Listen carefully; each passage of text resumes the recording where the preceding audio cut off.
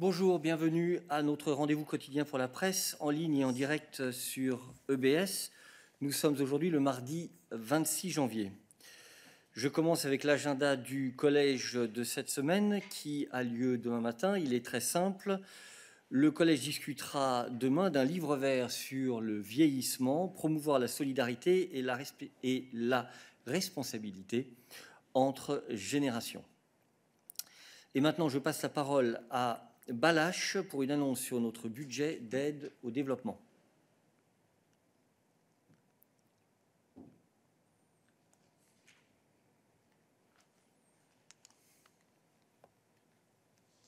Bonjour. Alors, la Commission européenne a aujourd'hui adopté son budget humanitaire annuel initial de 1,4 milliard d'euros pour 2021. Cela représente une augmentation de plus de 60% par rapport à l'année dernière. 505 millions seront alloués à l'Afrique pour soutenir les personnes touchées par des crises de longue durée, celles qui souffrent de crises alimentaires et nutritionnelles et celles déplacées par des conflits armés. 385 millions d'euros seront alloués aux besoins au Moyen-Orient et en Turquie pour aider les personnes touchées par la crise syrienne et par la situation extrêmement grave au Yémen. 180 millions d'euros aidera les populations les plus vulnérables en Asie et en Amérique latine. L'Union européenne va aussi allouer 28 millions d'euros pour financer des projets en Ukraine, dans les Balkans occidentaux et dans le Caucase. Vous trouverez plus d'informations dans notre communiqué de presse. Merci beaucoup, Balázs. Let me remind you that Executive Vice President Valdis Dombrovskis and Commissioner Janusz Wojciechowski will come down to the press room after this midday briefing for a press conference on trade and agriculture. And with that, we have finished our announcements, and I pass the floor to Thomas. Thomas, you have the floor.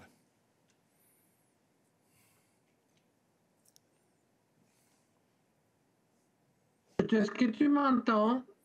Je t'entends, Thomas. J'espère que tu m'entends. Ok, très bien. Moi, je ne t'entends pas, mais je vais récupérer la chose. Je voulais te poser une question sur le speech de la présidente à Davos. Si tu peux donner plus de détails sur ce programme de biodéfense, c'est pour quand, sur quelle forme, quel budget? Et surtout, comment évaluez-vous les partenariats publics-privés à l'heure actuelle, vu les expériences plutôt mauvaises avec les compagnies pharmaceutiques et qui ne respectent pas les délais de livraison, qui demandent la confidentialité sur les contrats, on ne sait même pas si on peut porter plainte ou pas. Voilà, est-ce que c'est le bon moment de proposer des partenariats publics-privés? Merci. Merci beaucoup. Je crains que malheureusement, je ne vais pas pouvoir rentrer dans les détails des annonces de la présidente. Ce sont des annonces et donc, bien entendu, la Commission reviendra le moment venu avec les informations là-dessus. En ce qui concerne ta question, en ce qui concerne une coopération avec l'industrie,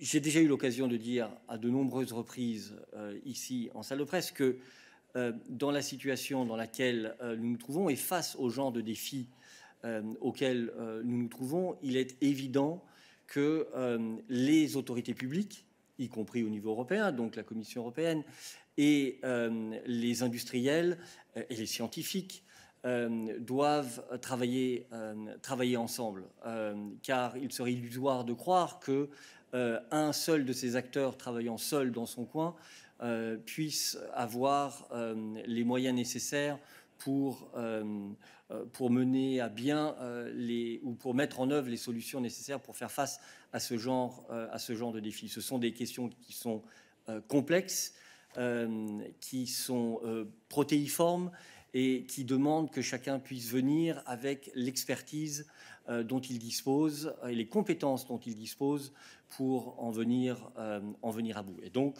c'est comme cela qu'il faut comprendre le message de la présidente de ce matin. Y a-t-il d'autres questions pour nous aujourd'hui sur le discours de la présidente à Davos ? Merci de garder votre main levée uniquement si c'est sur ce sujet. Et je vois une question de Bruno Waterfield. Oh, sorry, Marketa. Do you hear me? Yes, I do hear you. Yeah. Hi. Okay.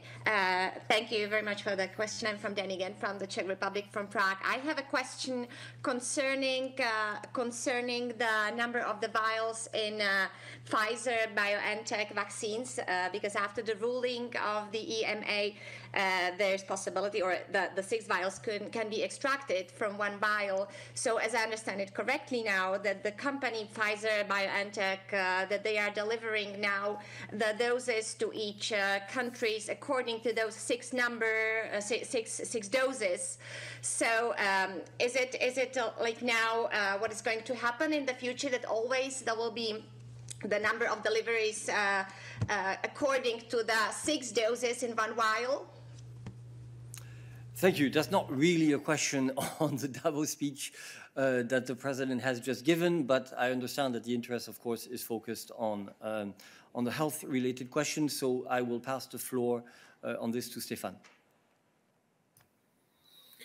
Thank you very much. Yes, indeed, EMA has issued some time ago a recommendation regarding the issue of extracting 6th dose from these vials.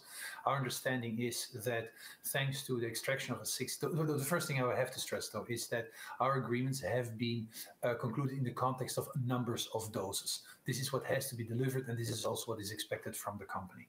Our understanding is that thanks to the possibility to extract a 6th dose, the deliveries can take place more quickly, so an acceleration of delivery. So I think that is good. This being said, it is important, as you know, that you have the appropriate material to do this, syringes and needles that allow to extract a 6th dose. For this, the Commission has launched a joint procurement and has concluded framework contracts which allow member states now already to purchase such materials. Thank you. Thank you. Are there other questions for us today on vaccines? Jakob.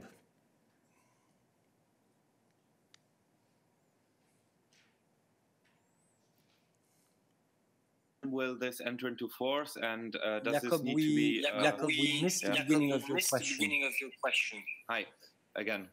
Can you hear me now? Yes. Yes. Okay. My question is on the export authorization scheme for vaccine, when this will enter into force, and whether the Safeguard Committee has to vote on it, and when this would be. Thank you. I will pass the floor to Stefan on this. Thank you very much. You see me and you hear me? Yeah, go ahead. Excellent.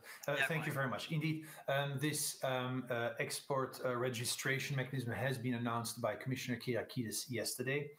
The idea is to set up a system that allows to ensure transparency about the vaccines that have been produced in the European Union and that would be exported. So in the interest of transparency, also taking into account the fact that the European Union has invested quite important sums in the development of production capacity in the European Union.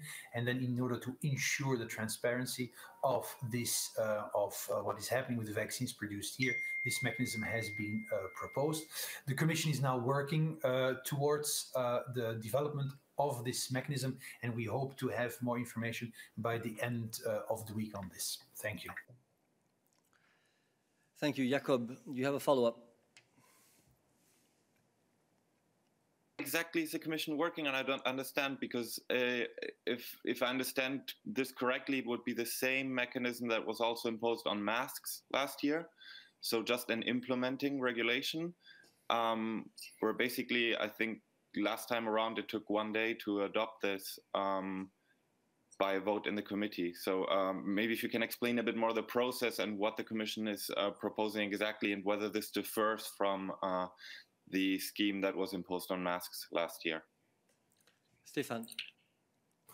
Thank you very much. Well, the practical details of the system still have to be worked out. That's the first thing I want to say. I want to reiterate what I said before, that the purpose of this mechanism will be to ensure transparency regarding production of vaccines in the European Union. But again, the operational aspects, the operational arrangements to set this up have to be worked out, how it will be organized, which form it will take, and so on. This is what the Commission is working on. And as I said, on the basis of this work, we're working towards a proposal for this instrument by the end of this week. But again, the practical arrangements have to be worked on. Thank you. So Jacob, watch this space. We'll be coming back with further details later on. Let's continue on the issue of vaccines. Stéphane.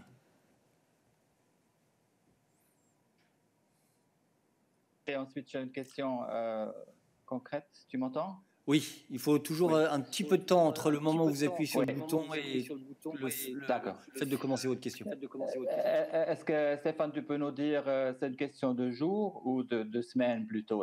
J'imagine que les États membres doivent donner leur accord.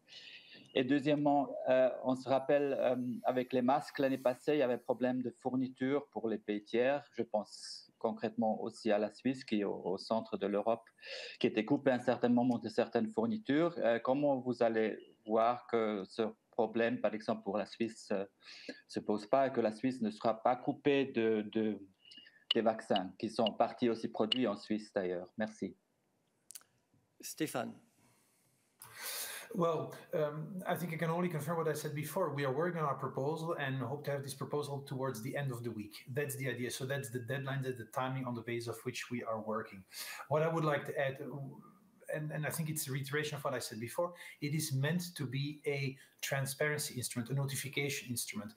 Companies that want to export vaccines are invited, or will be requested rather, to inform, to notify the authorities of this intention to export these products.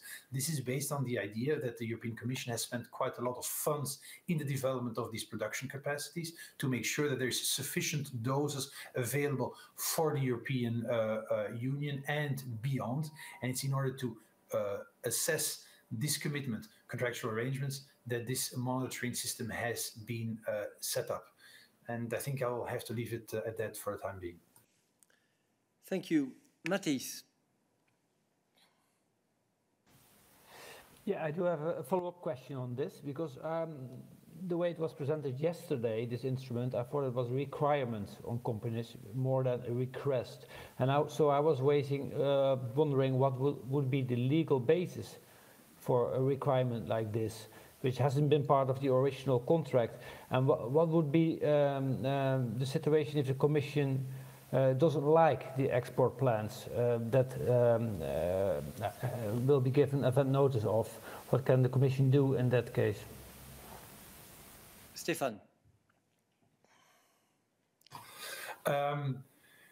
I'm sorry, but I think there's really not a lot I can add. What I've explained the principle, the objective, why we are doing this, put in the context of our vaccination strategy and the establishment of this diverse portfolio and the deployment of these vaccines. The Commissioner has announced this mechanism yesterday to achieve or to work towards the priorities and objectives that I have just explained.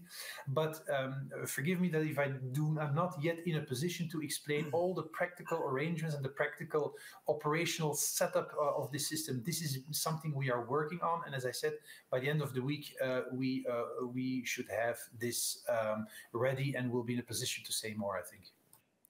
Let me just emphasize the word that is important here is transparency. This is not about blocking. This is about knowing what the companies are exporting or will export to markets outside of the European Union. Apologies. It's not based on, it's not related to the contracts per se. This is something which the European Union can, of course, implement, and as was mentioned before, we have already done this in other contexts, and it allows public authorities and the public to know what exports are taking place from companies producing within the European Union. And we will come back with the exact implementation details at a later stage. Apologies. Raf.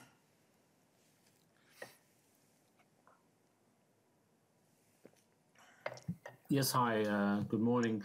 I have two simple questions also on this.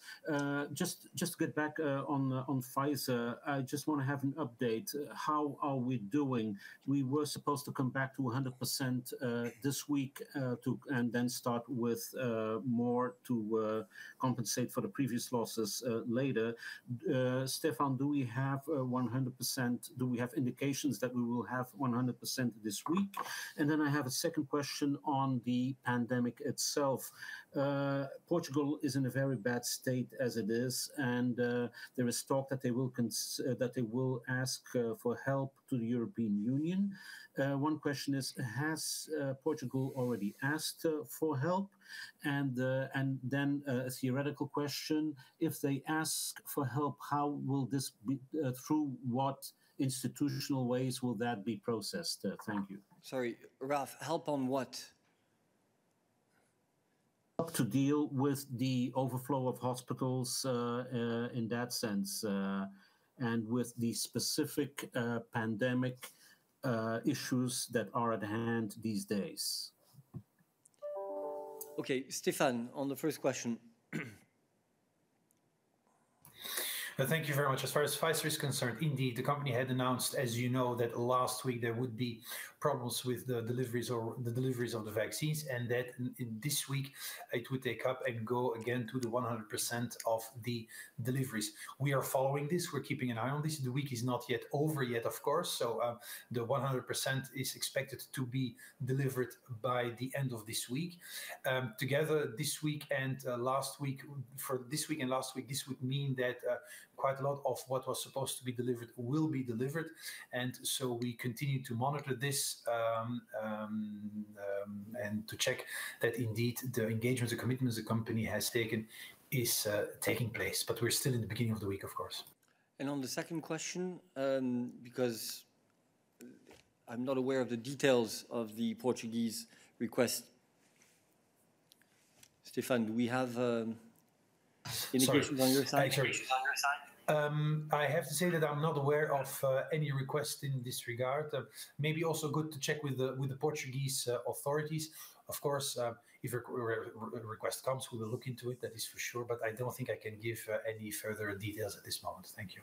Let me remind you, Raf, that a lot has already been done by the European Union in order to assist member states in facing the different challenges, urgencies, emergencies that stem from the crisis, notably by flexibilizing as much as possible the use of the European budget. This was the famous CRI, which allowed them to reallocate funds, notably from the structural funds.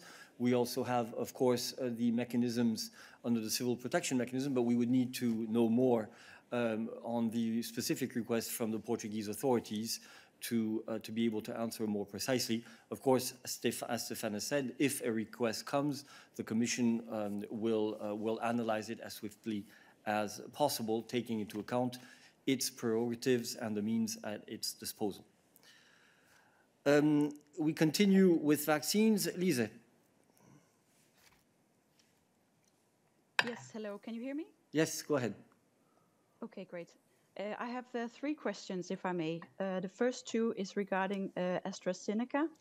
On the topic of this sudden decline in the doses from AstraZeneca, I wonder what is the exact information that you are not getting from the company in terms of why do we have this decline? And the second question is, do you have reason to suspect that AstraZeneca has sold vaccines to other countries outside of the EU that should have been reserved for the EU? If we can start with those questions, please. Stefan.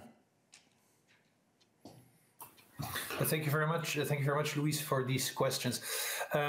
Listen, we're not going to have a debate here about all the things that AstraZeneca has said or has not said with regard to issues they may have with deliveries or no deliveries, issues that they may have or not have with regard to production capacities. What is important, I think, is what the Commissioner has stressed yesterday at the press statement, that it's important that we have timely deliveries of the doses of the vaccines that have been agreed upon with the company. This is important. We are facing a pandemic and the member states need these doses. So we had discussions yesterday with the company, as you know. We will now have discussions with the company again Wednesday to continue the discussions on these deliveries, where we will insist, as I said, on timely delivery of the dose in the interest of the European citizens.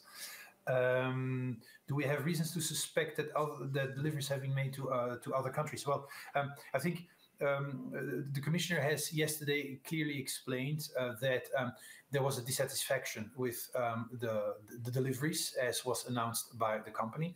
And the Commissioner has also, and we've already had the opportunity to talk about this, announced the use of a mechanism that allows to introduce more transparency into the system, transparency regarding doses that have been produced here in the European Union, in plants, in factories, with the support of the European Union and the European Union budget. So it's important that to build our contractual relationship of trust, we have the transparency about vaccines that have been produced and delivered here in the European Union and how they have been delivered to other places in the European Union or in the world.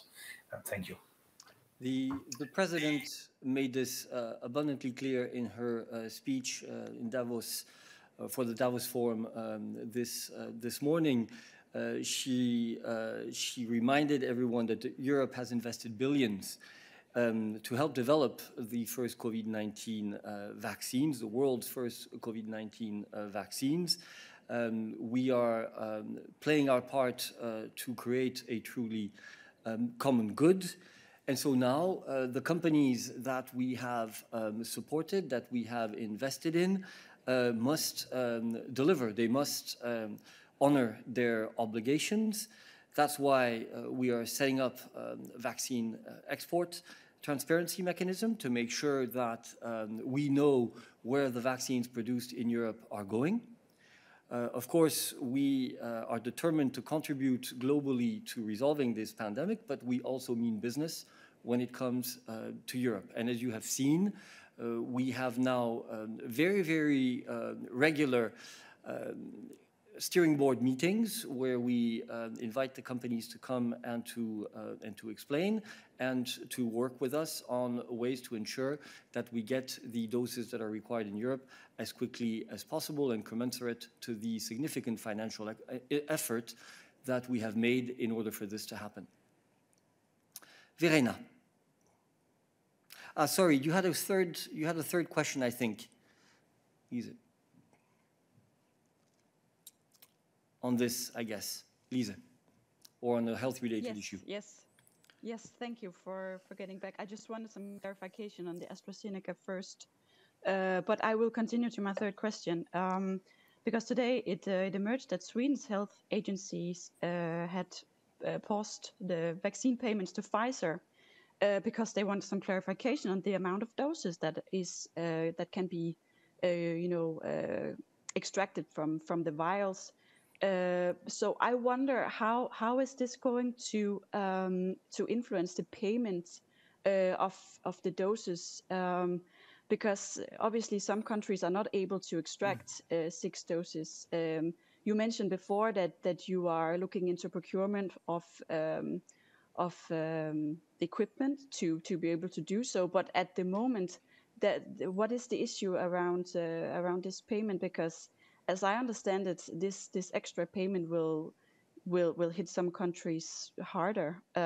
So how are you going to what are you going to say to the EU countries? How are we going to handle this situation? Thank you. Sorry, Lise, I'm not quite sure I understand your question. Are you saying that Sweden has announced that it is suspending payments on the basis of the order forms that it placed with the company to get doses? because in that case it's Sweden stopping a payment to the company. It does not concern other EU countries, or there's something that I don't understand. Apologies.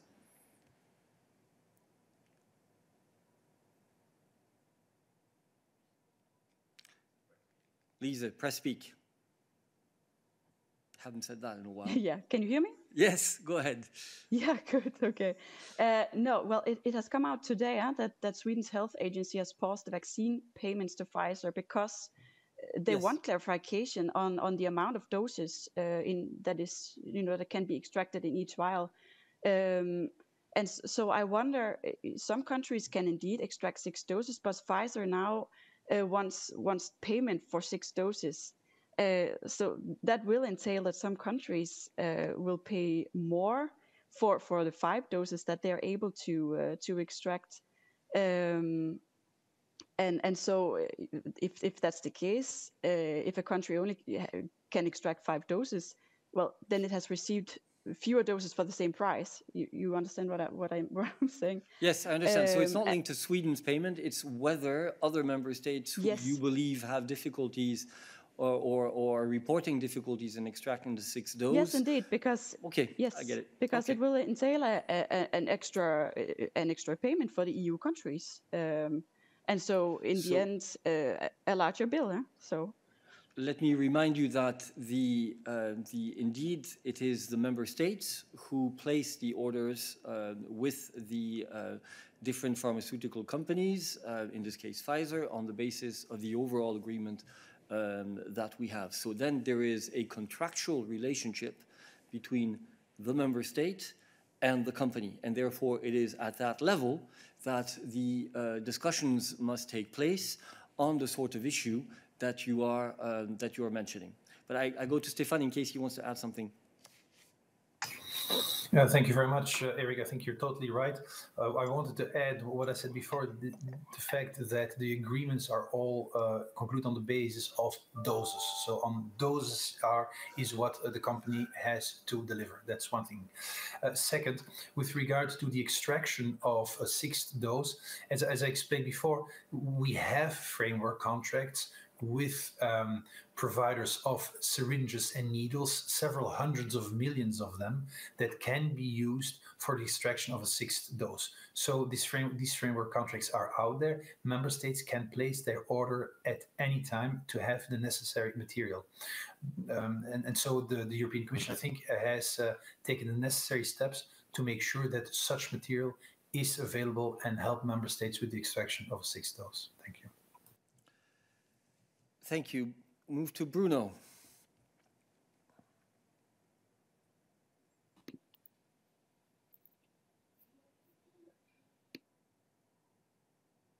We could see you, Bruno, but you've disappeared again.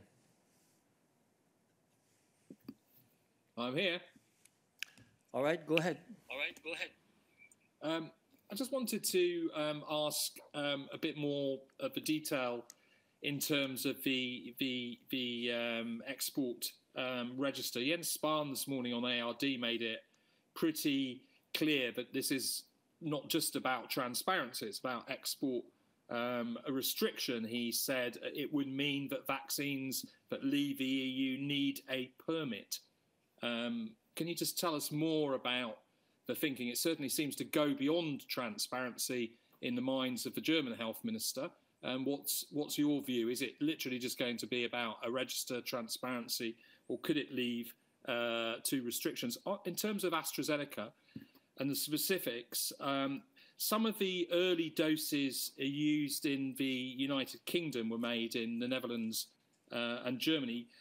Is the Commission saying that those shipments should not have taken place, given AstraZeneca's announcement last week? And just more generally, how worried are you about the very, very low rate of vaccinations across the European Union at the moment? It's just under 2%, I think, 2% of people compared to 10.5% in the UK, for example, much, much higher. Israel. How concerned are you about that? And presumably it's not actually because of shortages of vaccines at this stage. Thanks. Thank you. Stefan. Thank you very much for these questions, Bruno. First, on the first question on the fact whether we are going to block exports or whatever. Listen, the main point of entry here, and Erik has explained it quite well, is transparency. We have financed large amounts in the production capacity of these companies. We expect a lot from the companies. We expect that these companies, as soon as they have the green light from EMA and the authorization of the Commission, that they're in the capacity, that they have the possibility to produce tens, even hundreds of millions of doses quickly. This requires serious investments in production capacity, and this is an important risk, and the Commission has taken part of this risk on itself to make sure that such capacity is there. So this is a very important investment which has been made. So it is very normal and it's very reasonable that the Commission can monitor what has been done with the doses, what is being done with the doses that have been produced using exactly these production capacities financed by the European Union. And that's the idea, to follow, to monitor the vaccines that have been produced. That's on the first question, I think. The second question about AstraZeneca, early doses in the UK, sent to the UK, made from Netherlands and Germany. Again, we're not going to talk here in the press room about what AstraZeneca should have done, should not have done. I think it's very clear the point that we have made with regard to the importance of timely deliveries, and the Commissioner has also insisted on this creation of this mechanism, this transparency tool, which will allow to much better monitor and follow what is going on. This is important for the contractual relationship that we have with the vaccines developers and to build a relation of trust. How worried are we about the state of vaccinations? Well, we are worried, that is for sure. This is a very, we are dealing with a very important pandemic. Vaccination is very important. This is one of the reasons why last week the Commission came out with this communication on establishing a united front against COVID. In this recommendation, or in this communication, as you will see, there's a list of many measures and recommendations from the Commission to the Member States, so that together we can handle this pandemic and get as quickly as we can out of this pandemic, among other things, by the vaccination. It's not just enough to have vaccines. The vaccination is, of course, the one step that is so important to get us out of the pandemic. So this is a very important issue, an issue that concerns all of us, Member States, Commission, and we have to get out of this as quickly as possible. Thank you. Lawrence.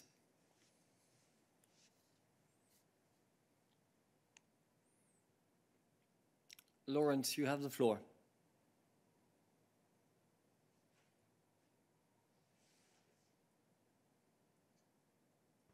Can you hear me? Can you hear me? Yes, we can hear you, Lawrence. Great, excellent. Sorry, having some kind of technical difficulty. Thanks, Erik. And so a couple of questions. Look, I know you're not getting into the ins and outs of the discussion with AstraZeneca, but can you at least give us clarity on one point? Is this believed to be a one-off, the problem that they had that set off these delays, or is this a problem that could repeat itself in the future? In particular, the idea that they themselves are struggling to get hold of some key ingredients, the API for their vaccines. And secondly, can you just give us a very clear, straight answer to a clearish question, which is the legal protection, the legal rights that the Commission has with AstraZeneca in terms of the security of supply similar to the legal rights we have with the CureVac contract? Thanks. Thank you. On your first point, I can only repeat what Stefan has said, and that is that we, at this point in time, do not have the information from the company that we believe allows us to answer the question that you are asking. And indeed, we would very much like to have this information, which is why we have invited AstraZeneca once again to a steering board meeting on Wednesday. So it's not that we are unwilling to provide an explanation. It is that we are trying ourselves to understand what is the issue. We see that doses are being delivered elsewhere, and we know that we have signed an agreement with AstraZeneca in August, that member states placed their orders, I believe, around October, and that we are now end of January, and therefore we believe that the doses should be basically available to be delivered if and when the conditional marketing authorization is recommended by the European Medicines Agency. So this is a developing dialogue that we have with AstraZeneca. On your second question, I'm afraid it's not that straightforward. Yes, the CureVac contract has been made available in redacted form to the European Parliament, but it is not the case for the other contracts, so we will not comment on this at this stage. James.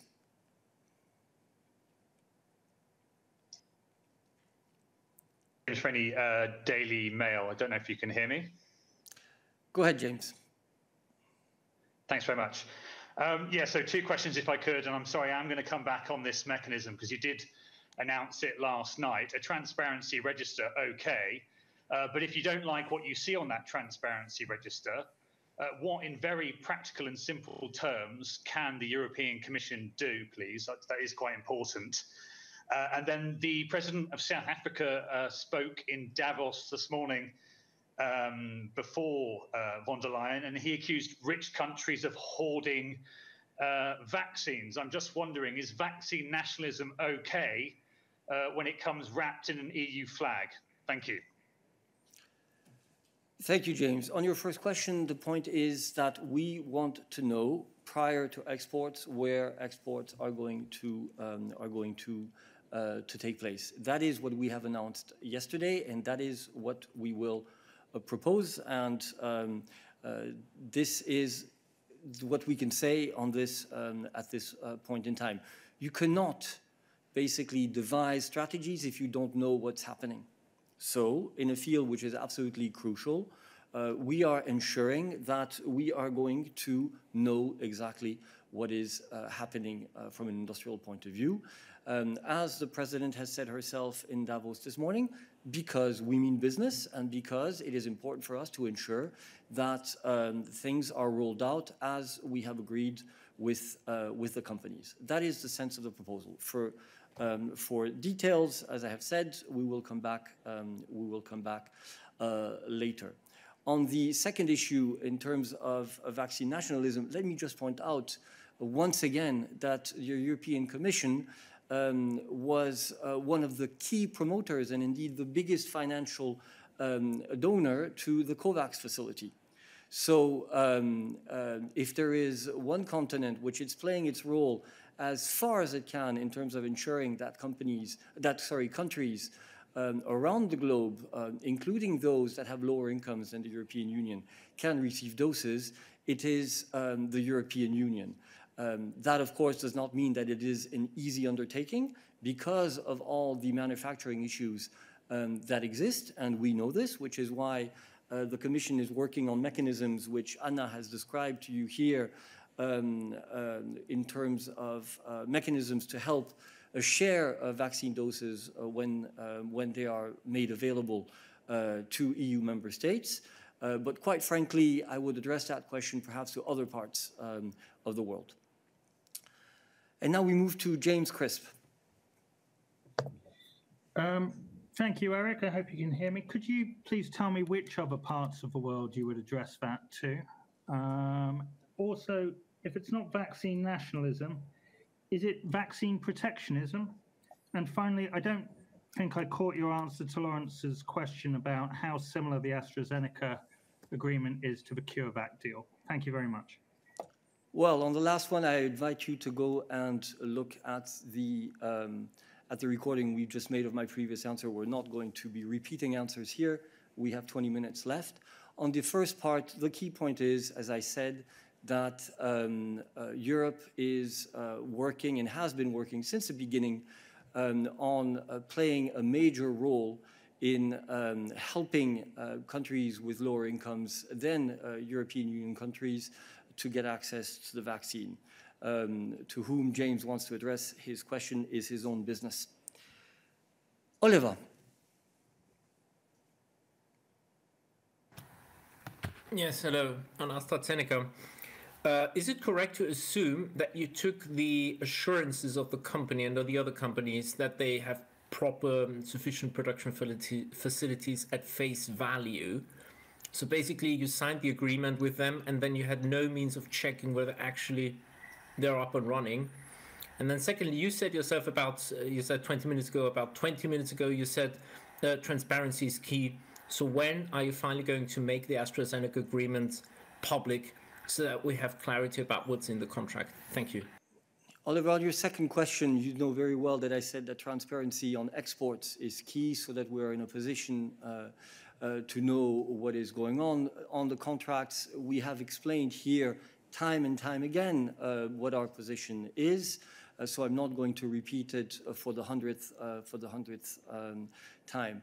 On your first question, let me remind you that the strategy which the Commission is rolling out with the member states is a strategy that has taken off actually very quickly. We started negotiating contracts, advanced purchasing agreements with these companies in the summer of last year. Then these contracts were signed over many months. Some of them still quite recently, these advanced purchasing agreements, and then member states have started placing orders. And in the meantime, we have had the steering board, which has met regularly to see how things are going. So we are following things very, very closely, and we are trying to make sure that we take the necessary steps in order to ensure that the companies respect their obligations. But as I've said here before, this was never going to be an easy ride. This is a process that the world has never embarked on before, developing in such a short space of time, less than a year, a portfolio of vaccines, and then developing the production capacities in order to deliver hundreds and hundreds of millions of doses. So, of course, there are issues which are arising. And of course, the Commission and the member states together are in discussion with the member states in order to try to solve them. And the space of time that has happened since we first engaged with these companies is actually extremely short. Virginie. Oui, bonjour, vous m'entendez? Bonjour Virginie, nous t'entendons. Alors j'ai deux questions. Je voudrais savoir, dans les contrats que vous avez signés, la partie qui concerne justement les investissements dans les usines, dans tout ce qui doit permettre d'accroître la production pour que des livraisons soient faites en Europe à un niveau élevé. Est-ce que vous avez un moyen, dans les contrats en question, de surveiller que ces investissements sont bien faits pour la livraison des vaccins qui seront livrés en Europe? Parce que ces usines ne produisent pas forcément des vaccins qui ne sont destinés qu'à l'Europe. Je veux dire, est-ce que les lignes de production sont séparées? Enfin bon, voilà, première question. Deuxième question, vous nous dites on revoit AstraZeneca mercredi, mais il y a eu 2 réunions hier qui n'ont servi à rien. Enfin, en tout cas, de ce que vous nous dites, qui n'ont pas permis d'éclaircir la situation. Pourquoi vous pensez qu'en 48 heures, qu'est-ce qui va se passer? Qu'est-ce que vous attendez de plus d'AstraZeneca? Pourquoi hier, à 2 reprises, AstraZeneca ne vous a pas apporté les réponses que vous attendiez? Et pourquoi mercredi, il pourrait le faire? Je ne comprends pas bien, en fait. Merci. Merci pour tes questions. Sur la première question, je passe la parole à Stéphane. Merci beaucoup, Virginie. Oui, en effet, nous avons investi des sommes importantes, comme tu le sais, dans le développement des capacités de production de ces sociétés. Plus de 2,1 milliards, comme tu sais, du Emergency Support Instrument avec des injections financières des États membres qui viennent au-dessus de ça. Évidemment, ce genre de décisions d'investir dans la capacité de production sont basées sur des négociations longues et détaillées avec la société. Donc, nous connaissons la situation, nous connaissons la technologie des sociétés, nous connaissons les besoins des sociétés pour investir pour pouvoir justement investir dans ces capacités de production, et nous suivons en effet les productions ou les investissements qui ont été faits. Un des résultats de ces investissements, c'est justement la capacité de la société de produire les vaccins tels qu'ils sont prévus dans le nombre et les quantités prévues dans les contrats. Donc ça, c'est une chose. En ce qui concerne les négociations, oui, hier nous avons eu deux réunions avec AstraZeneca. Vous avez entendu la réaction de la commissaire hier, exprimée dans son statement devant la presse et dans des tweets, exprimant la dissatisfaction, soulignant l'importance d'avoir des schémas, des calendriers de livraison spécifiques et précis pour tout le monde. C'est vers cela que nous travaillons. La Commission a bien exprimé, je pense, ainsi que les États membres, leurs attentes, et nous attendons maintenant de la société d'aller dans cette direction. Merci. Merci. Oui, sur ta deuxième question, en ce qui concerne pourquoi est-ce que l'entreprise nous donnerait des réponses 48 heures après la réunion précédente. Comme dans tout processus complexe, le fait de se donner un peu de temps pour revoir, pour rediscuter, etc., aide le processus. Sinon, on n'aurait pas parfois plusieurs conseillers européens qui se réunissent pour arriver à une solution sur un sujet. Nous avons reposé un certain nombre de questions à AstraZeneca et nous espérons que nous obtiendrons des réponses lors de notre prochain rendez-vous avec eux demain. Donc, Tommaso Galavotti. Tommaso. Yes, thank you for the floor. Tommaso Galavotti in Kronos, Italy. Just two quick questions, if I may. The first one is on AstraZeneca, because if I understand correctly, the issue is that AstraZeneca is delivering the quantities of vaccine which were promised for the first quarter to the UK and not to the EU. Are you trying to get a balance? I mean, if there are production issues, it's unfair that just the EU bears the burden of this. And the second one is always on AstraZeneca. I wonder, what kind of means of pressure do you have on AstraZeneca? Because the Commissioner Kyriakides yesterday was very tough in her declarations, but actually the share price in London is going up. So the effect was not very heavy. I wonder what kind of pressure can you apply on the company? Thank you. Tommaso, let me dispel a misunderstanding here right from the outset. Our dialogue with AstraZeneca has nothing to do with trying to put the company under pressure on financial markets. This is really something that is absolutely not of our concern. Our concern is the health of EU citizens. And it is the fact that we need hundreds of millions of doses of vaccines from a whole series of manufacturers in order to deliver on this. And so what we are doing is that we are having frank and very regular discussions with AstraZeneca in order to make sure that the information we have at our disposal is clear, complete, and allows us to find a way forward in order to get those doses. And trust me, we will not let go until we are in that position. That is on your second question. On your first question, I pass the floor to Stéphane.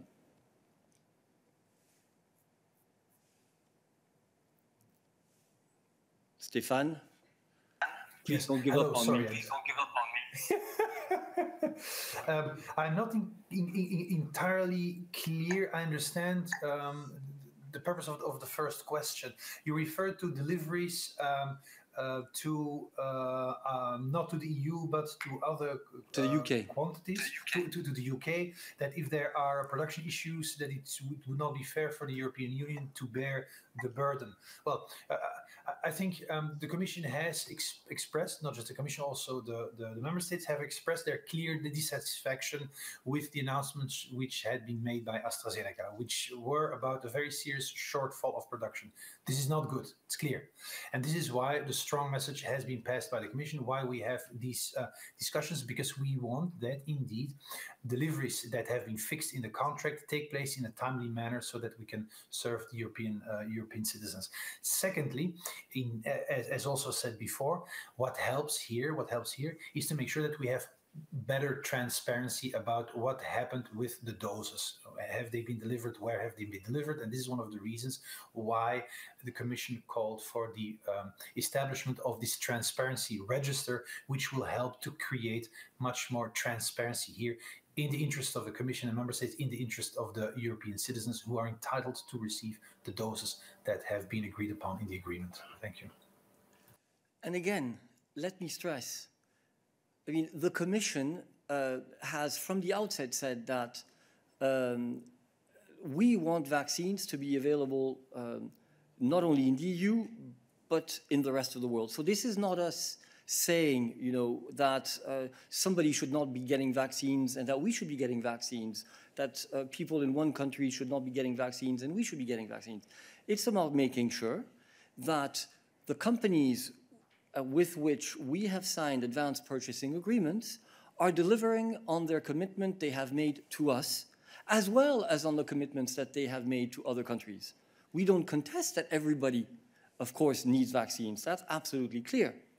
But what is absolutely certain as well is that the European Union has invested these amounts of money in these companies in order to make sure that it is in a position to receive the doses that it considers necessary for its vaccination campaigns. And not at any given point in time, but as soon as possible after the conditional marketing authorization has been delivered. And this is what we are working on. Voilà. And if we see, of course, that a company is delivering vaccines, well, we are perfectly entitled to ask why it is that suddenly it is told to us that we cannot get the quantities of vaccines that we have ordered. This is what the debate is about, and this is what the President means when he says Europe means business. Okay, we will take one last question, I'm sorry, but then we will have to move on, to the press conference. David. Caretta. David. Oui, merci Eric. Je vais essayer d'allumer ma caméra. Deux questions, si je peux. Est-ce que vu que la commissaire a très clairement parlé de early notification pour l'exportation, je voulais savoir si sur la base d'une notification préventive pour des raisons sanitaires, les États membres peuvent bloquer les exportations, comme ça a été le cas au mois de mars, même à l'intérieur du marché, du marché interne unique.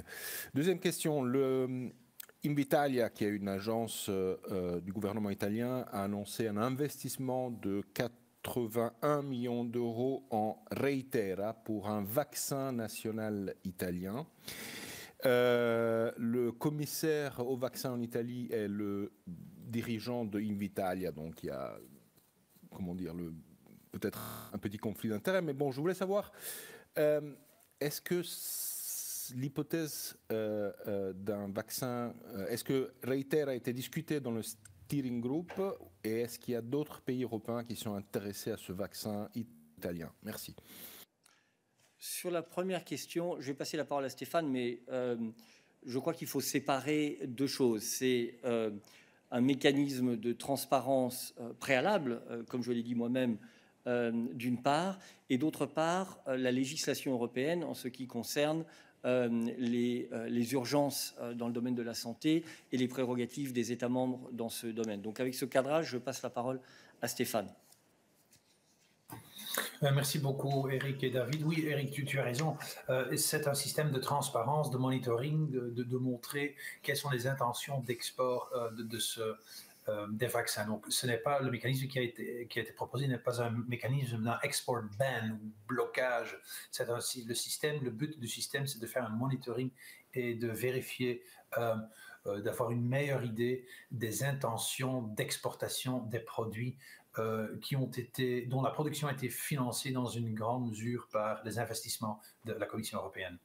En ce qui concerne, réitère, le vaccin que tu mentionnes, tu sais que nous avons eu beaucoup de candidats pour conclure un contrat avec beaucoup de sociétés. Nous avons développé un portefeuille à ce stade-ci de 6 contrats avec 6 développeurs. Nous sommes encore en discussion avec 2 autres sociétés, comme tu le sais, mais nous ne communiquons pas sur tous les noms des sociétés avec qui on aurait pu ou on n'aurait pas pu avoir des négociations.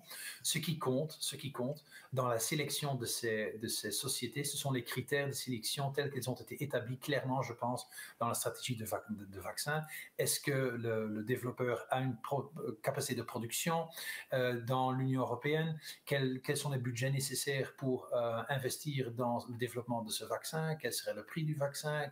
Quid des règles de responsabilité, etc. Ce sont ces critères qui ont amené le steering board et le negotiation team d'entamer ou pas des négociations avec des sociétés développeurs de vaccins. Merci.